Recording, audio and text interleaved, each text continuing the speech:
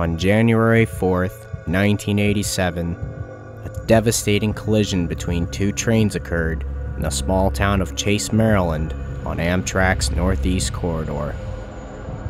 Residents of this small Baltimore suburb were always accustomed to hearing trains flying by at over 100 miles an hour, but none of them could ever imagine such a tragedy would occur here in their own backyards.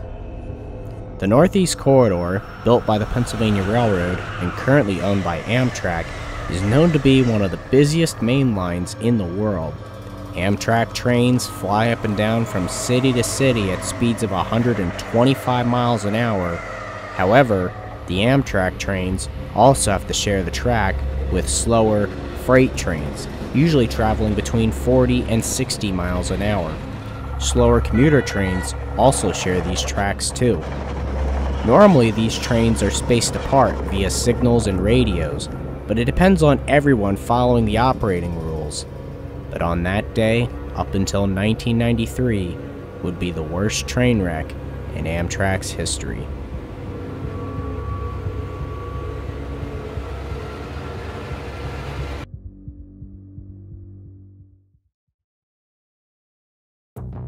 On the morning of January 4th, 1987, Amtrak Train 94, the Colonial, was traveling north from Washington's Union Station to Boston South Station. The train consists of two relatively new Electromotive Division AEM-7 locomotives numbered 903 and 900, with 903 in the lead. Both were built in 1979, and 900 was the prototype for the AEM-7. The locomotives could easily do 125 miles an hour and were built to replace the aging former Pennsylvania Railroad GG1 fleet that have served since 1934. The two locomotives had 11 Amfleet 1s in tow, two of them being snack bar cars. There was also an older Heritage coach, second to last in the consist, number 7624. A crew of 5 and 660 passengers were on board the train, mostly families returning home from the holidays or students ready for the second semester in school. 35-year-old Jerome Evans was the engineer that day. The train departs Union Station at 12:30 p.m. Meanwhile, at Conrail's Bayview Yard just east of Baltimore, Conrail ENS 121 was preparing to leave light with just locomotives and no freight cars to Enola Yard in Harrisburg, Pennsylvania. The locomotives were three rather new General Electric B36-7 diesels delivered to Conrail in 1983, with 5044 in the lead, 5052 in the middle, and 5045 in the rear. 32-year-old Ricky Lynn Gates was the engineer, and 33-year-old Edward Butch Cromwell was the brakeman. The train leaves Bayview Yard at 1:16 p.m., around the same time Amtrak 94 departed Pennsylvania Station in Baltimore. At this point, switch 12 at Gunpowder Interlocking was set to normal, and track 2 was all lined up for Amtrak 94 to speed through, so the Conrail set would have to hold until the Amtrak train had passed before they could enter the corridor. However, this wouldn't be the case. Conrail ENS 121 was approaching wayside signal H16-1 at over 60 miles an hour, which was at approach, meaning ENS 121 was supposed to slow down to 30 miles an hour and prepare to stop at the next signal, which would be a stop signal. However, the train does not slow down. It continues past the signal, still going 60 miles an hour. Going under Ebenezer Road overpass, their Pennsylvania Railroad-style cab signals displayed a restricting aspect, warning the crew to slow down to 15 miles an hour and be prepared to stop. But again, they didn't slow down. An alerter whistle should have sounded warning the crew about this, but someone had muted it with a piece of adhesive tape. Brakeman Cromwell was also supposed to call out the signals if Gates missed them, but he didn't. Finally, the engineer notices the final signal, 1 north, which showed a stop aspect, and Gates set the brakes to emergency stop. But because of their speed, they overshot the signal, and the 3 engines forced their way through the switch and slipped onto the main line onto track 2. The same track Amtrak 94 was flying down.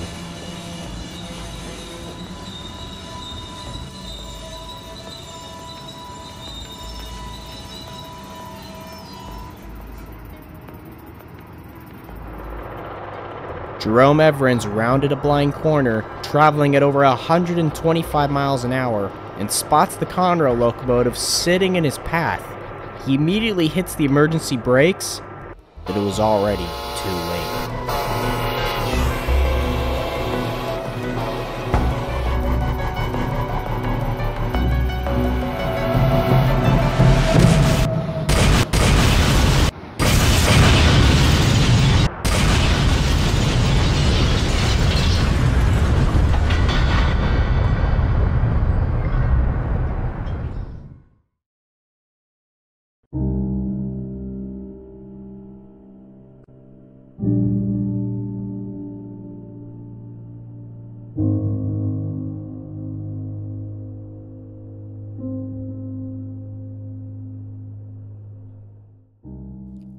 Amtrak 94 slams into the rear of Conrail ENS 121 at over 120 miles an hour.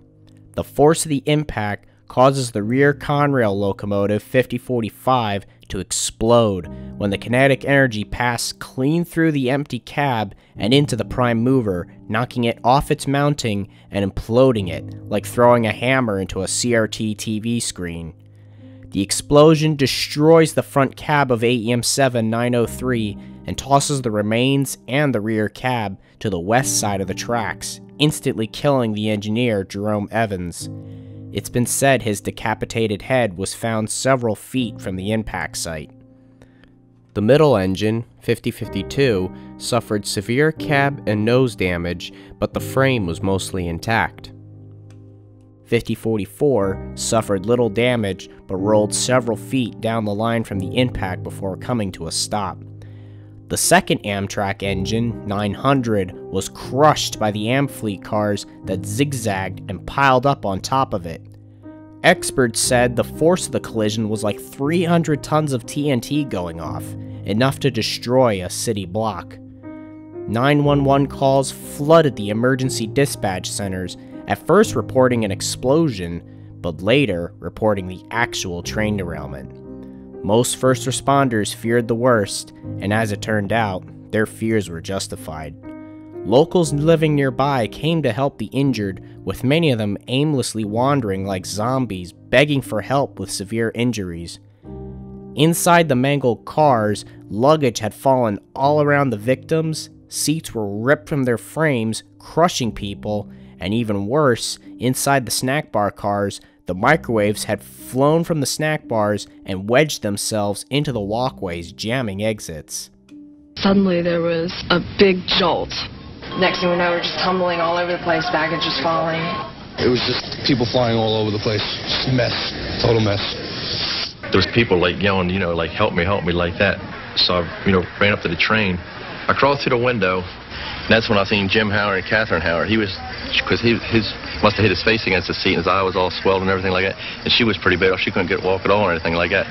So we grabbed her, and we handed her out the window. Then we helped him out the window. See, everybody says don't move people to the accident, but then that diesel fuel and the fire and everything, you don't know if it's going to blow up or not or anything. So you don't think about it. You just say, let's get the people off the train. Within minutes, rescuers specially trained for on-site medical care raced to the scene and were quickly overwhelmed by the chaos and destruction. Passengers begged to the rescuers for their lives, desperate to escape. But unfortunately for rescuers, most of their tools, such as the jaws of life used in automobile accidents, were simply useless against the mangled train cars.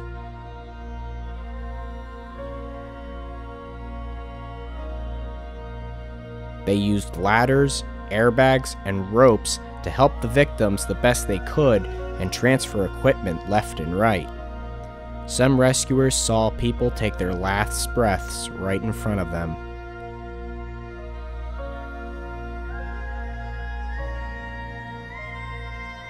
Rescuers worked all afternoon into midnight the next day until the last victims were finally freed. A total of 16 people lost their lives, and 170 were injured, including the Conrail brakeman Edward Cromwell, who suffered a broken leg. Gates, the engineer, was uninjured. What do you remember seeing as far as the wreckage, the people, the injured, and those coming out of the homes around here to help?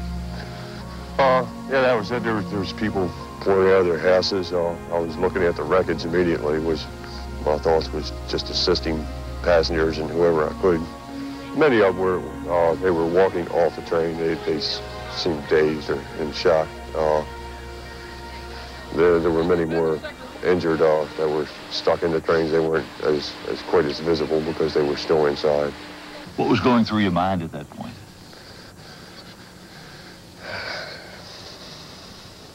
I was just overwhelmed with how big and how bad it was, and the amount of injuries and the whole situation. The NTSB immediately launches an investigation into the cause of the collision, and what they found was both shocking and infuriating. Blood and urine tests showed that Gates and Cromwell were both smoking marijuana, and it was found that they had been passing a joint back and forth in the cab of 5044. However, both denied it at first. After we left the yard, when we were on Amtrak's main line heading up to this point, I took about 3 hits off. We were passing it back and forth. Were you a regular smoker of marijuana, something you'd used before? Yes, I had used it before. I suppose I would call myself a regular user. In terms of missing the warning lights, missing the pre-alerts, do you think the marijuana had any effect on you? No. People tend to think marijuana has little to no effect on people, as the foreman at Bayview Yard that day stated he didn't notice anything off about Gates and Cromwell. However, it can alter one's sense of time and impair the ability to perform tasks that require concentration, hence why Gates missed several signals warning him not to switch to another set of tracks. Marijuana also produces very little visual signs compared to people who drink alcohol, as an example, so it's often hard to tell if somebody abuses marijuana or not. Gates even claimed he had a medium approach signal, which would indicate he'd have to slow down to about 30 miles an hour and cross over a set of tracks, but tests of the signals indicated that couldn't be true. It was also revealed not only were the Conrail crew speeding, but the Amtrak train was too. The speed limit for freight trains at Gunpowder Interlocking was about 50 miles an hour, and passenger trains at 110 miles an hour. A speed restriction that was in effect at the time of the accident limited passenger trains to 105 miles an hour as well. Conrail ENS 121 was going 60 miles an hour before its emergency brake application, and Amtrak 94 was going 125 miles an hour. However, even if the Amtrak train was not speeding, going at either 105 or 110 miles an hour, it would have made very little difference and would still have no hope of stopping in time when Jerome spotted the Conrail units. Toxicology tests also came back negative in Jerome's body. It was also discovered that the Conrail crew did not do their pre-departure tests before leaving Bayview Yard, and as a result, several errors were found in the lead locomotive 5044. The Pennsylvania Railroad-style cab signals had the approach bulb missing, and the little whistle that would alert the crew that they had passed a signal other than clear was silenced with adhesive tape. Biggest single, I guess, technical problem would have been the whistle being taped over. The alert whistle taped over. Right. Gates claimed he didn't know where it was, and he also said he didn't mute the whistle himself.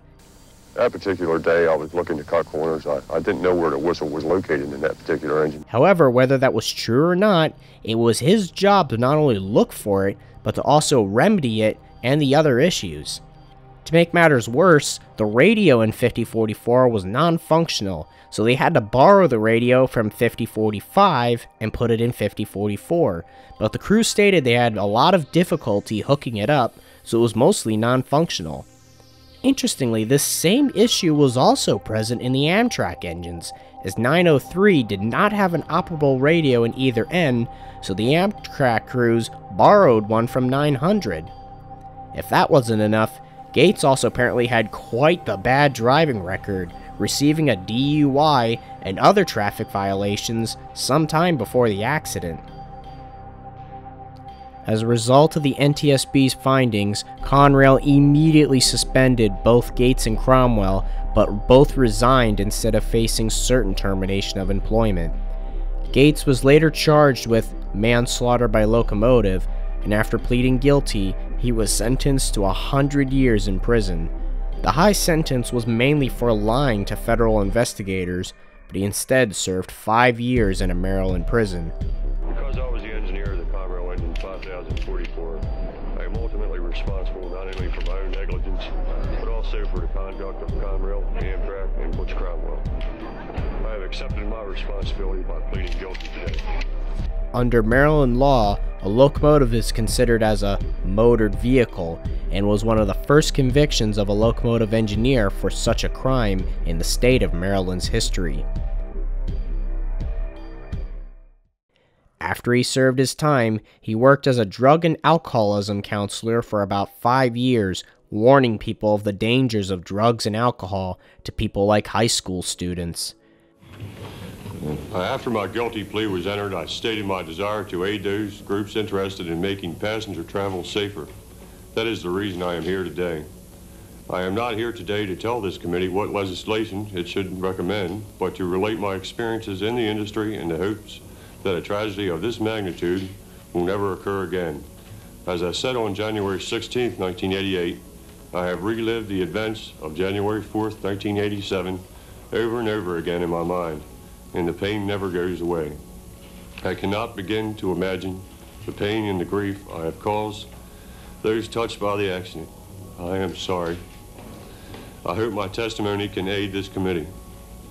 I believe that random drug and alcohol testing is the appropriate response to an industry-wide problem. My experience has led me to believe that testing based upon reasonable suspicion standard is not effective. I say this because I believe that standard provides little, if any, guidance for those actually in the field. Furthermore, the discretion inherent in this standard means there is little uniformity in its application. Presently, according to a forum post at cstrains.com, he now works as an operating engineer running heavy equipment. He still misses the railroad and still loves trains, and it definitely appears he's quite remorseful for his actions. After the accident, federal legislation now requires random drug and alcohol tests on safety-related positions. This includes locomotive engineers.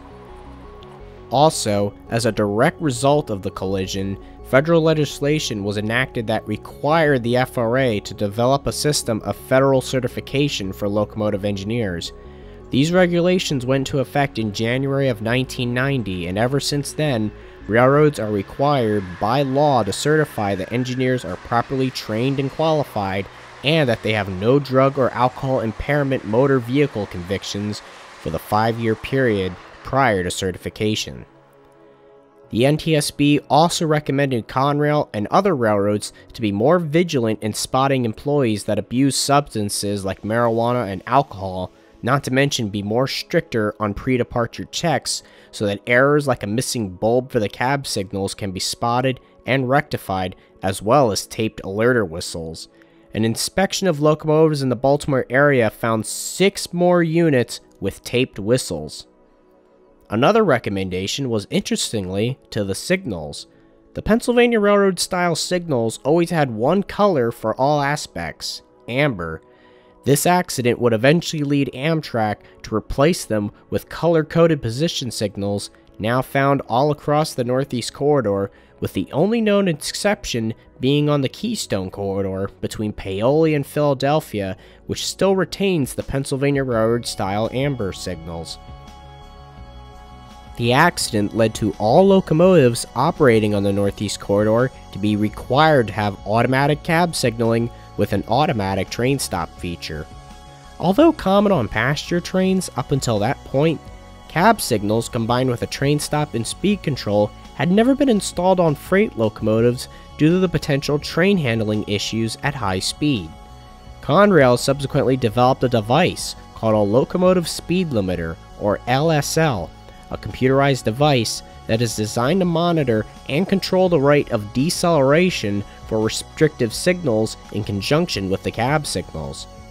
All freight locomotives which operate on the Northeast Corridor must now be equipped with an operating LSL, which also limits top speeds to 50 miles an hour.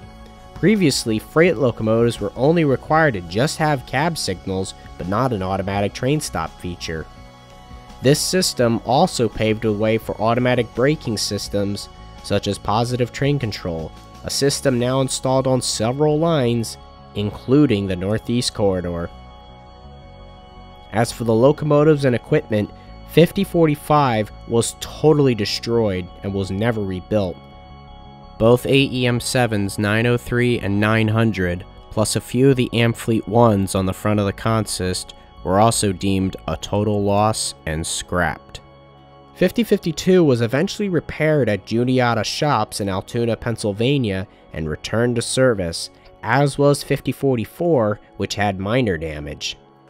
When Conrail split and ceased operations in June of 1999, 5052 was sold to CSX and renumbered to 5805, still retaining its Conrail livery, until being sold in the early 2000s to Estrada de Ferro Victoria Minas, a railroad in Brazil, where it was re-gauged to 1000mm gauge tracks and renumbered as BB36-7, number 744.